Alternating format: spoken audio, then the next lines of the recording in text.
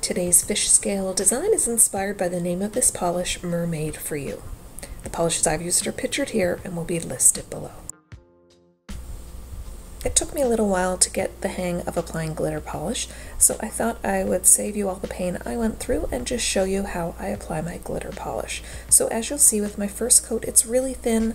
I don't try to get all the glitter on in that first coat like I used to, because I realized this is the trick. So allow that first coat to dry. Now moving on, we're ready for our second coat, and this is where you'll get the majority of your glitter. So basically I'm doing a little bit of a thicker coat than the first time, and I didn't want all of the big glitter on my nail. I'm picky, so I just brushed a couple of those off. I was okay with 2 as a max, but I didn't want any more than that.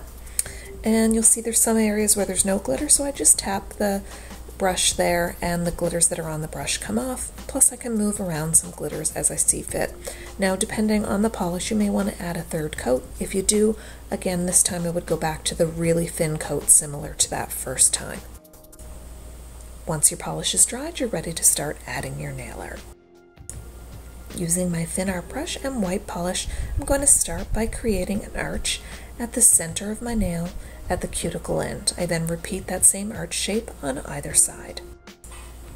So then continue adding more arches to your nail, and you'll see I'm just doing mine kind of like a pyramid shape, stacking the arches until I get down to just one arch, which nicely lands at the center of my nail. So it kind of has that half moon Manny look, a little bit bigger of an area covered, but the same concept.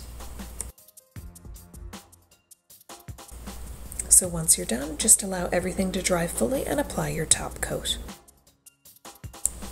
I wanted to show you an up-close look with my top coat on. It's such a pretty polish, and I also wanted to show you the bottle here. Unfortunately, the camera doesn't capture it quite right because it is more of a teal and not so much a blue.